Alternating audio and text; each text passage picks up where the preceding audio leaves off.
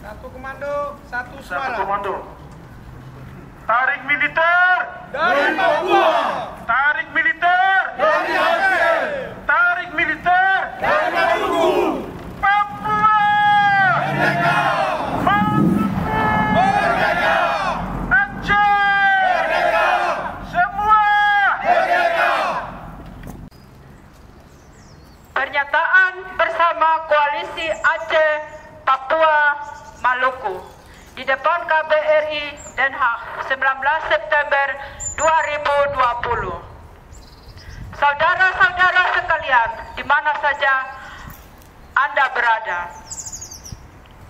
Kemarin tanggal 18 September, Sekjen PBB yang kedua, Dag Hammarskjöld, genap 59 tahun meninggal dunia dalam satu kecelakaan udara tahun 1961 di Kongo. Beliau adalah seorang sekjen PBB yang paling gigih memperjuangkan kemerdekaan bangsa-bangsa yang terjajah pada waktu itu.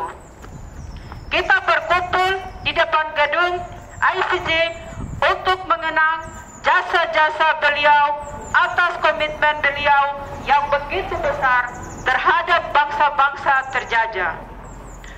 Selain itu, tanggal 24 Oktober bulan depan merupakan ulang tahun yang ke-75 lahirnya Badan Persatuan Bangsa-Bangsa atau PBB. Pesan untuk NKRI. Sehubungan dengan peristiwa-peristiwa bersejarah ini, kami bangsa Aceh, bangsa Papua, dan bangsa Maluku hari ini berkumpul di sini di depan kantor KBRI di Den Haag, Belanda. Kami ingin menyatakan kepada dunia dan kepada Indonesia khususnya bahwa tugas Badan Dekolonisasi yang diperjuangkan oleh Dag Hammarskjöld belum selesai. Bekas Hindi Belanda yang menamakan dirinya Indonesia sekarang belum dimerdekakan sebagaimana yang dituntut oleh resolusi PBB 1654 27 November 1961, di mana resolusi ini diberi mandat khusus untuk memerdekakan bangsa-bangsa yang masih terjajah.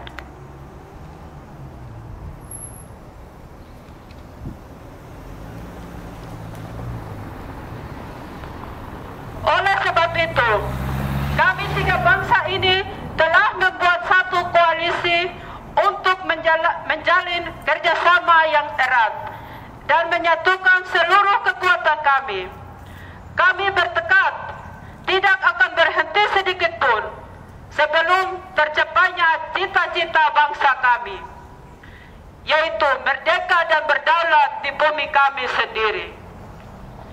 Dengan ini, kami ingin katakan kepada Indonesia melalui KBRI-nya di sini bahwa kami percaya dan sangat yakin bahwa kemerdekaan kami sudah di ambang pintu dan kehancuran NKRI tidak bisa dihindari lagi, tinggal menunggu waktu saja. Perkiraan kami ini bukannya tidak beralasan. Lihat saja kondisi NKRI dengan pemimpin-pemimpinnya sekarang.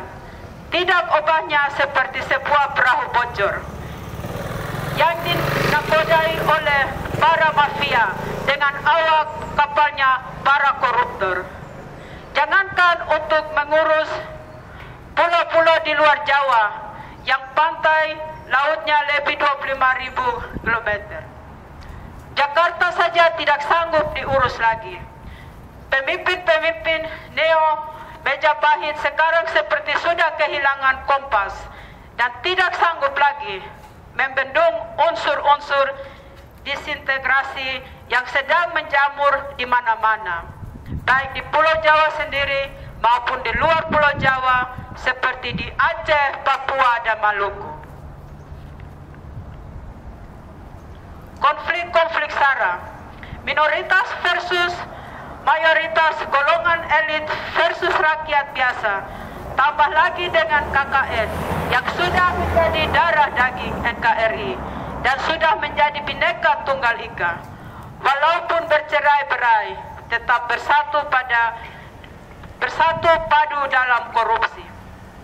Kolusi dan nepotisme ini semua telah menjadi identitas atau ciri khas bahwa Neo Majapahit Indonesia akan segera berakhir.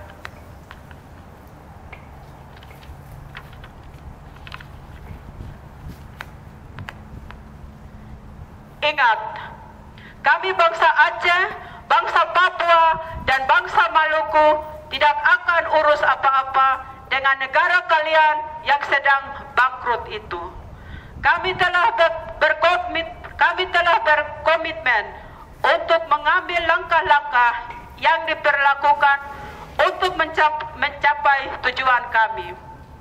Tidak ada pihak manapun dalam dunia ini yang bisa menghalang aspirasi bangsa-bangsa untuk menentukan nasib sendiri dan hak-hak pusaka kami untuk merdeka. Pesan untuk pejuang-pejuang di kampung halaman. Yang paling penting dalam perjuangan kemerdekaan ini adalah istiqomah, konsisten, bertahan di atas prinsip, dan berdiri di atas kebenaran. Sebab kebenaran ada di pihak kita. Kalau kita tidak mau mempertahankan kebenaran, maka kebenaranlah yang akan mengalahkan kita. Kalau kita tidak mau berjuang dan berkorban dalam hal-hal yang prinsipil, perkara-perkara yang penting seperti membelah bangsa, negara, harta, pusaka, dan lain-lain, maka kita akan lenyap sendiri dan akan berhenti sebagai manusia. Sebagaimana dikatakan oleh Malcolm X, if you don't stand for something, you will fall for everything. Kalau kalian tidak bisa mengambil sikap dalam satu perkara, maka kalian akan tumbang dengan sedikit atau tanpa sebab. Terima kasih. Papua Merdeka! Papua Merdeka! Papua Merdeka! Aceh Merdeka! Aceh Merdeka! Aceh Merdeka! Maluku Merdeka! Maluku Merdeka! Maluku Merdeka! Indonesia Indonesia Penjajah! Indonesia Penjajah! lawan Lawan! lawan Lawan! lawan Lawan!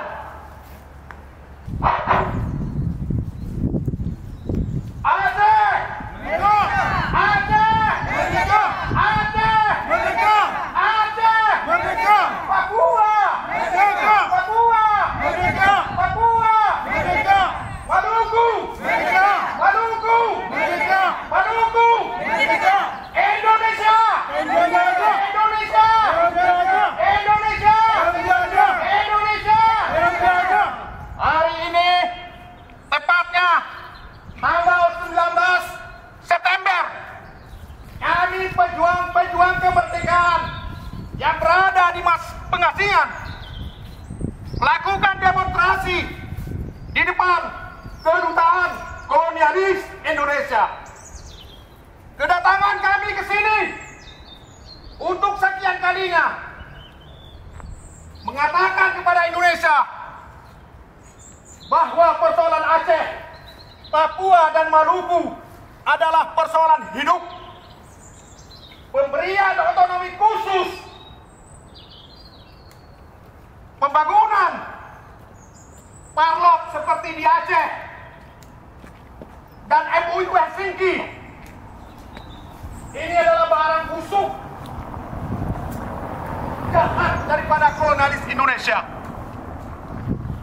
Kita harus ingat semua, mulai daripada rezim Soekarno sampai rezim Jokowi yang hari ini, mereka ini adalah semua penjahat-penjahat, bandit-bandit, mafia-mafia yang telah membohongi kita bangsa Aceh, kita bangsa Papua, dan kita bangsa Maluku.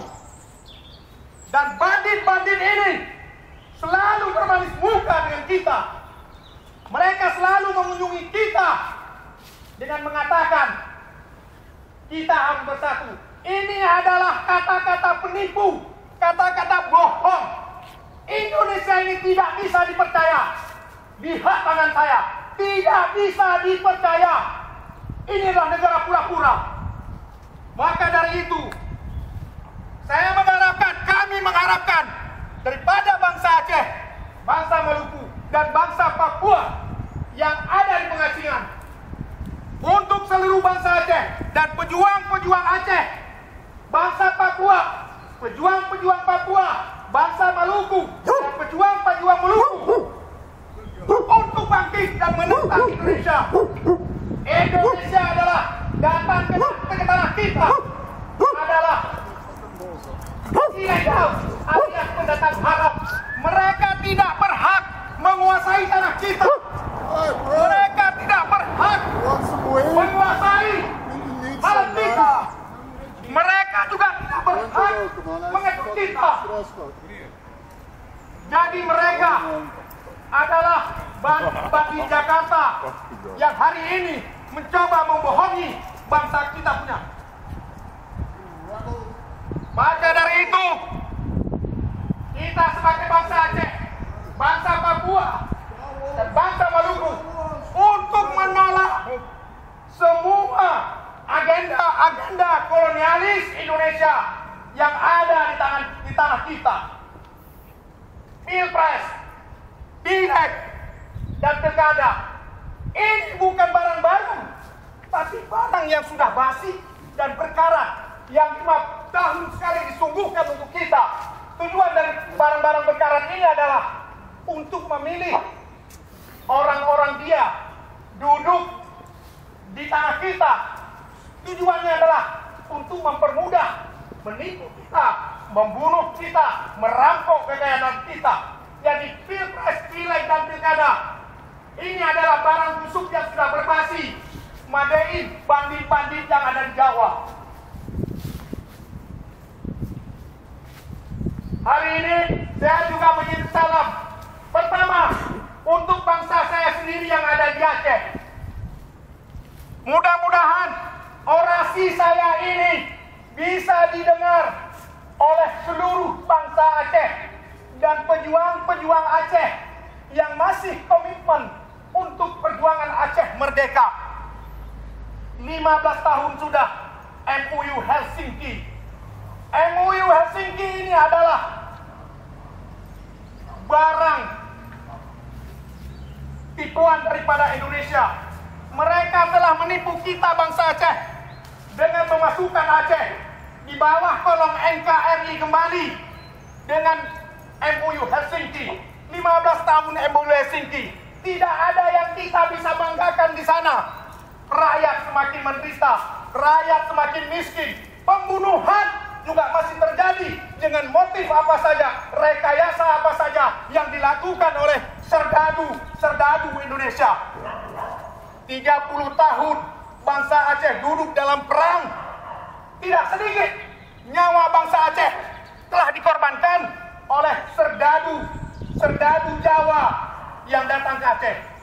Tapi sampai hari ini tidak ada satupun jenderal-jenderal jahat mereka, bandit-bandit Jawa dan mereka yang membunuh bangsa Aceh diadili secara hukum.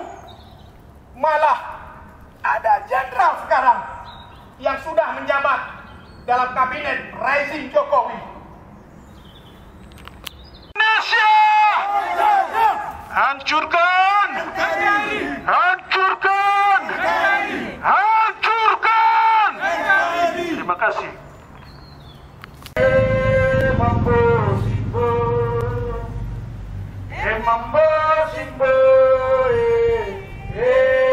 Mambo Simbo, Mambo ya ya ya ya,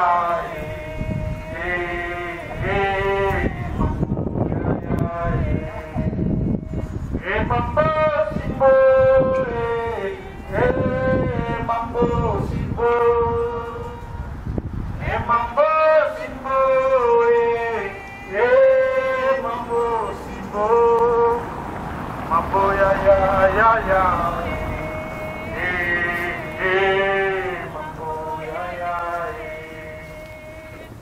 Mambo ya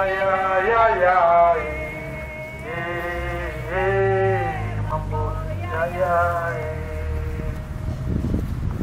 Baik, sekarang kita kasih saya punya mama bicara.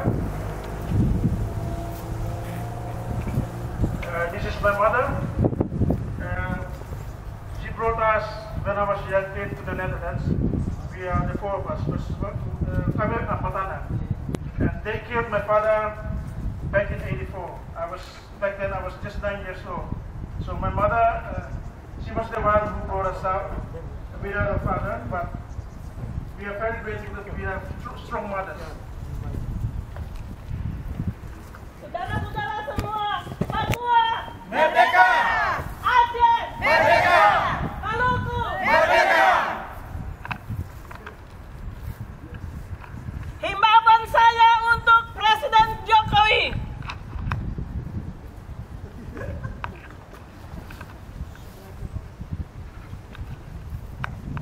Papua, Merdeka!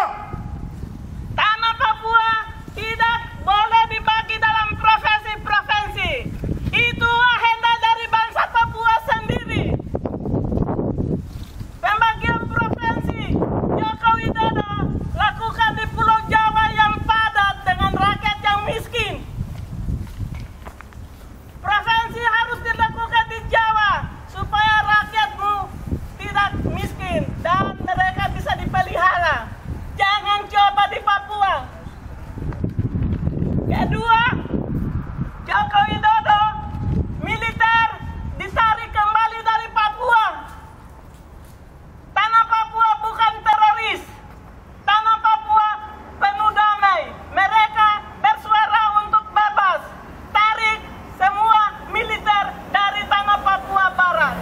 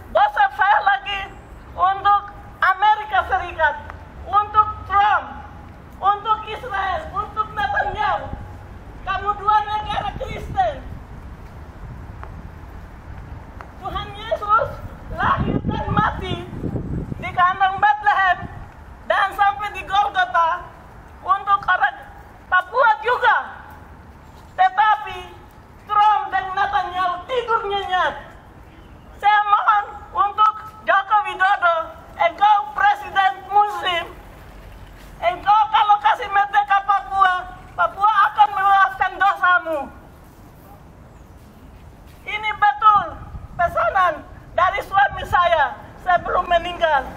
Kalau Indonesia kasih Papua merdeka, Indonesia akan merdeka dan jaya karena bangsa Papua akan tolong membayar hutang Anda. Ingat itu, Papua kaya. Saya percaya Trump akan di Amerika dengar, Netanyahu di Israel akan dengar. Orang Papua percaya, orang Papua tiap hari berdoa. Di dalam hati mereka, mereka tahu suatu saat mereka akan merdeka. Inilah permintaan saya. Semoga saudara-saudara di Indonesia sadar. Sekali lagi, angkat militer dari Papua Barat pulang. Di Papua tidak ada teroris.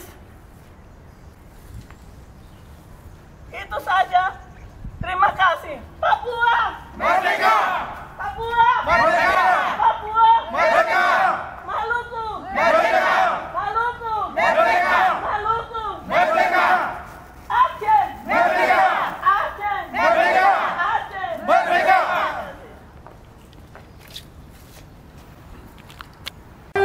Merdeka!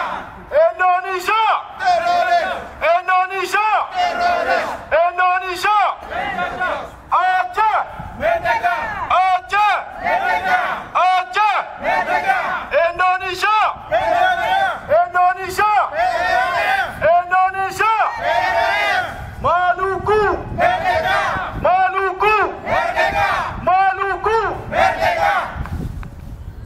Kami harap kepada semua bangsa Papua, bangsa Maluku, bangsa Aceh, mari kita bersama mengatur semua strategis untuk melawan musuh kita, iaitu Indonesia. Indonesia datang ke bumi kita untuk merampas hak-hak hidup kita, merampas nyawa bangsa kita, menguras hasil bumi bangsa kita. Indonesia memang betul-betul penjajah. Indonesia sebuah negara dongeng, tidak ada dalam sejarah. Kita menuntut hak hidup selaku bangsa-bangsa di dunia. Indonesia memang betul-betul penjahat, pembunuh, penjajah. Indonesia teroris. Bukan kita Papua, bukan kita Maluku, dan bukan kita bangsa Aceh yang teroris. Kita duduk di tanah sendiri, kita makan hasil sendiri, tapi mereka mengirim pasukan-pasukannya, membuat operasi-operasi apapun namanya untuk membunuh bangsa kita, bangsa Papua, bangsa Maluku, juga bangsa Aceh. Ingat, kebenaran itu yang benar, bukan dongeng-dongeng.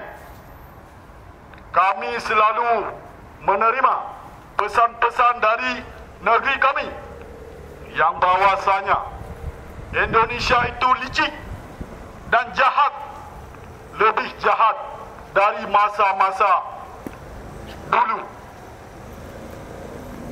Indonesia! Indonesia! Indonesia! Aceh! Aceh! Aceh! Maluku! Maluku! Maluku! Papua! Papua! Papua! Indonesia! Indonesia! Indonesia! Boleh saudara-saudara dengar, saya akan coba kontak langsung atau telefon langsung ke tanah air. Apa kata bangsa kami? Benar tidaknya? Mari sama-sama kita dengarkan.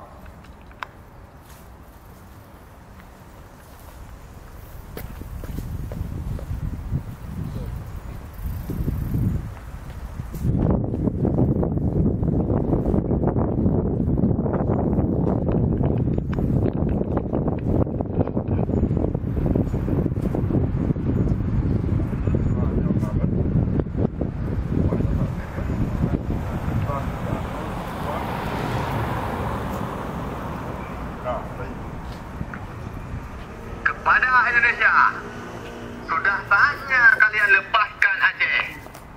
Karena kemerdekaan itu hak segala bangsa. Penjajah itu harus dihapuskan di muka bumi ini. Itu sudah tercantum di dalam Undang-Undang 1945. Kalian sudah saatnya lepaskan Aceh, Papua dan Maluku. Sudah cukup memperaskan kami. Kami sekarang pemuda Aceh sudah tahu kejahatan kalian, sudah tahu kebusukan kalian. Kalian itu cuma memanfaatkan kami. Kalian membunuh bangsa kami. Kalian datang ke negeri kami untuk membunuh kami, untuk memeras kami. Bukan kami takut. Bukan karena kami diam ini kami sudah takut sama kalian. Kami diam. Ada rencana, beribu-ribu rencana. Sudah saatnya kalian lepaskan kami. Aceh, Papua, Maluku. Sudah berapa tahun kami bersabar. Karena kalian menipu kami dengan sejarah. Jangan kalian pikir kami tidak tahu apa kebusukan hati kalian. Kami bangsa Aceh tidak rela bersatu dengan kalian Indonesia. Kami harap sudah saatnya kalian lepaskan kami. Kami tidak rela bersatu dengan kalian. Kalian itu betul-betul penjajah yang paling kejam di dunia ini. Menipu kami, membunuh bangsa Aceh, membunuh bangsa Papua dan Maluku. Kami pemuda Aceh, sekarang sudah saatnya untuk membangun kembali kesatuan kami bangsa Aceh. Dikarenakan apa? Duluan ada Aceh. Aceh sudah ada, Indonesia belum ada nama. Jangan tipu kami lagi. Jangan tipu kami dengan perdamaian, dengan janji-janji manismu yang sudah kamu janjikan dalam MOU Helsinki. Itu kami tidak percaya dengan tipuan muslihatmu. Sudah saatnya kamu kembalikan Aceh, Papua, Maluku sebelum kamu berantakan. Kami harap kepada Indonesia jangan berlagak pandai. Kami sudah tahu karena kesatuan ini tidak sah bagi dunia. Ini semua tipu muslihat kamu. Yang kamu menipu nenek-nenek kami. Yang kamu mempersatukan kami dalam kesatuan Republik Indonesia yang tidak sah dengan para masyarakat Aceh yang tidak tahu dan tidak ada pemilihan untuk persatuan kami. Dinyatakan berdasarkan hukum internasional itu tidak sah. Sebelum ini saya harapkan kepada Indonesia sebelum terjadi konflik berpanjangan lagi sudah saatnya kalian lepaskan kami. Itu harapan kami. Terima kasih.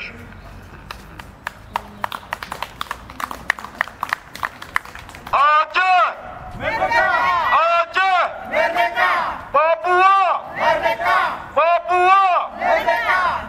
Maluku merdeka! Maluku merdeka! Indonesia teroris! Indonesia teroris! Indonesia teroris! Kami menuntut hak-hak semua bangsa menurut hukum internasional. Kami ada hak. Dan menurut hukum internasional itu, semua bangsa ada hak untuk merdeka.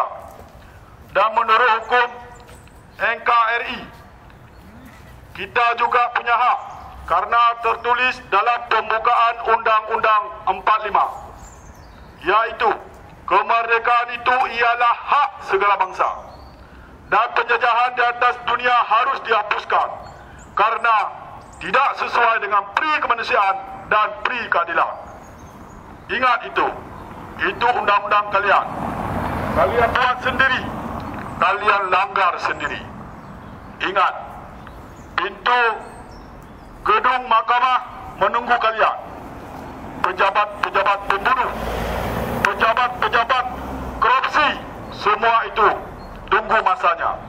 Kami takkan mundur sebelum merdeka. Aceh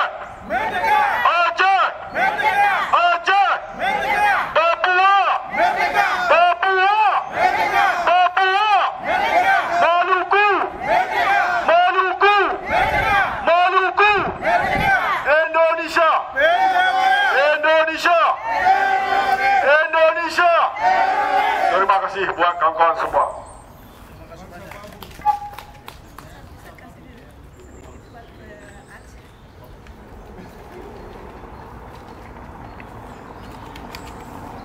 Baik. Mama ada mau kasih pesanan buat bangsa Aceh.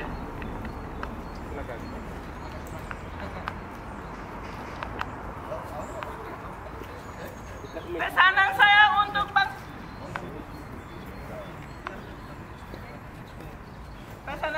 untuk bangsa Aceh.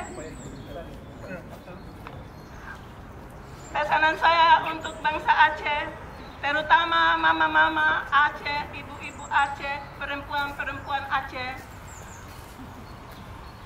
Melahirkan anak tidak terbatas pada 2 anak. Mama, ibu-ibu di sana melahirkan lebih dari 2 untuk Aceh, untuk Papua, untuk Maluku.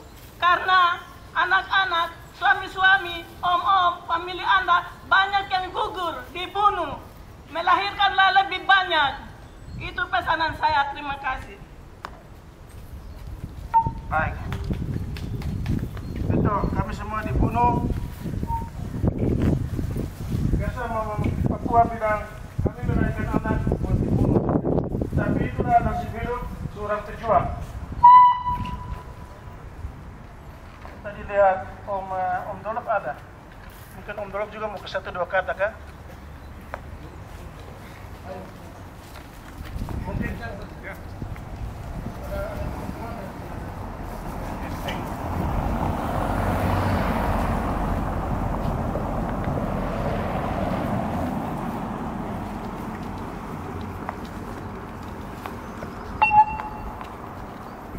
Tes. Sudah ya? Oké, zometeen semua. Goedemiddag allemaal. Kan je een beetje improviseren, want ik kom net aangelopen. Goed om jullie allemaal hier gezamenlijk te zien. Voor de Indonesische ambassade hier in Den Haag. Ik praat het liefst in het Engels, omdat vaak wordt er gefilmd en dan gaat het viraal. En het is belangrijk voor onze zaak, voor onze Melanesische volkeren, dat we een zo groot mogelijk publiek wereldwijd bereiken. So I'm going to change it to the English language in order to reach as many people as we can internationally. Probably people are filming this and it will go viral. I'm standing here because I understand that we're demonstrating against the oppression and against the military build-up of the Indonesian army in West Papua, predominantly. But it also happens in Maluku and in Aceh. And why? It's because Indonesia is afraid. Indonesia is afraid. And what are they afraid of? Because they steal our wealth, our gold, our copper, our minerals, our timber. Because 25% approximately of the gross national income of Jakarta comes from Papua. So we're the largest contributor. Indonesia has the 4th largest nation in the world of almost 270 people by population. These people need to eat. These people need the quality of their life. So 25% of the gross national income of Indonesia comes from West Papua. So we have to understand that. And in order to secure that income, they send their security forces and they build up the military forces in Papua to protect that income. So that's the reason why. So I call up to the United Nations, but also the Indonesian government, to be smart. Try to find an intelligent resolution to this problem. So if we have to think along with the Indonesians to find an economic resolution, because if Papua is not free, Indonesia will never be free. So we have to find a peaceful economic resolution in the region, so that we all can live as brothers and sisters peacefully, side by side, because we ultimately are neighboring countries. Papua, Aceh, and Maluku, we will be free. We will reach our command account, because that's the fundamental human right. It's something that belongs to us. Indonesia can steal our gold, can steal copper, can steal our timber. They can continue to steal them, but they cannot steal our cultural identity. Indonesia cannot steal our dignity. Indonesia cannot steal our sovereignty. That can never be stolen. So Indonesia, you might as well give up West Papua, find an intellectual resolution, and we can talk together and find the resolution. We have the capacity to look at the contracts that you have with Freeport. We can send our delegation to the United Nations and sit with you to find a peaceful resolution. So this is something that's very important.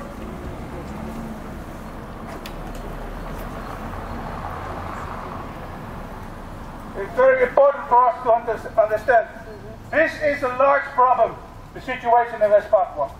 It's a huge problem in the region. For Australia, for Malaysia, for all the surrounding countries. So I call upon again to the United Nations, stop looking away. Stop looking away, stop turning a blind eye towards the Papuan situation. The United Nations has a moral obligation to resolve the situation. The United Nations has the responsibility to solve the situation.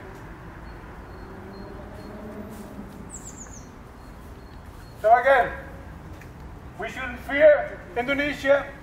We don't fear Indonesia. We do fear their weapons.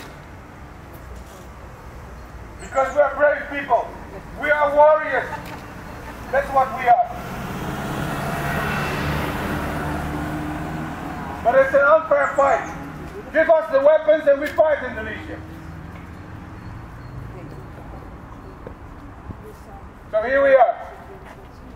We continue our struggle for the right of self-determination. Again, it's a fundamental human right for West Papua, for the Moluccan people, for the people of Aceh. It's a fundamental human right. So justice is on our side, international law is on our side, but just the politics is not on our side. But we can change the politics by keeping to influence them with our justified cause. So brothers and sisters, never give up. We will continue our struggle and we will win. Papua! Merdeka! Papua! Merdeka! Maluku! Merdeka! Maluku! Merdeka! Aceh! Merdeka! Aceh! Merdeka! Thank you very much. Terima kasih.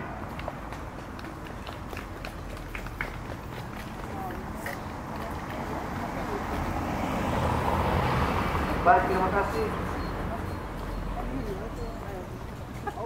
Jadi kawan-kawan, terima kasih banyak.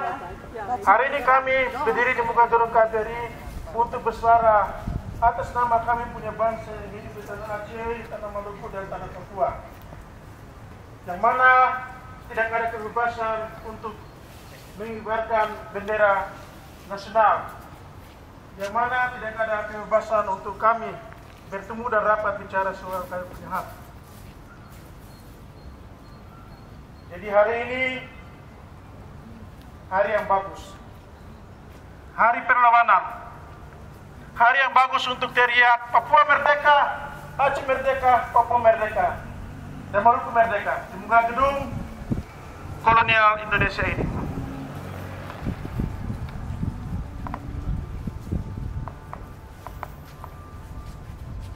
As Uncle Dolph just said, in Papua at this moment, since the month of July, there's a military build-up. There's a big military build-up, so we fear for the lives of many of our people, but it actually it's not something new. This has been going since the 60s, but this military build-up is very worrisome because they send all the special forces to this region near the Freeport McMoran mine. The Freeport McMoran mine is the biggest gold copper mine in the world. So they are sending all these military troops to defend their money. So we fear for the lives of our people because since December 2018 in the Dugama region, our people are living as refugees. There are a lot of victims, there are a lot of dead children and elders, but nobody knows about this this story because West Papua's deaths are not going so for the media or for the NGOs to find out what is happening there. Because the nation simply doesn't want you to know what is happening there. And it's just like the algorithm, you know, they are only interested in the natural resources. They're not interested in the humans. Just like Brother Nasir said, they're not interested in our lives. They're not interested in Aceh's people. They're not interested in Maluku people. They're not interested in the Papuan people. They're only interested in the natural resources because our country is rich of natural resources.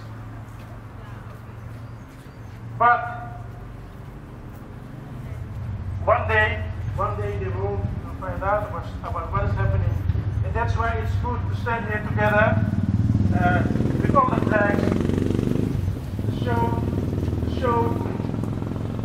to show them that we are still fighting for our rights. We are still fighting for our freedom. Even though we know that this office is closed, but this office is a symbol of colonialism. This office is a symbol of killings, torture, and murder in our homeland. So we stand here to be the voice of our people who doesn't have the voice back home. We stand here to cry their freedom cry.